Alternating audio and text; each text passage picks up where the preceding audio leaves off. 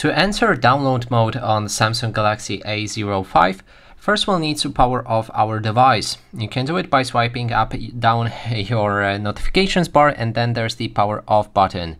Now the next step is to prepare our USB key cable, and make sure that the cable is connected to your PC.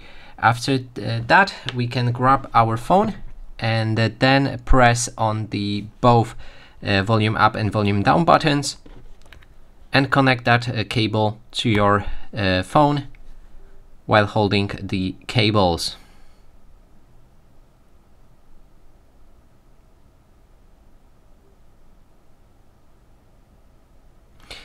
And I said cables while holding both keys. And now we're in the download mode. You can press volume up to continue, volume down to cancel, or a side key to show the barcode. In this case, let's click on the volume down key to leave the mode, and that's how you can leave or enter it.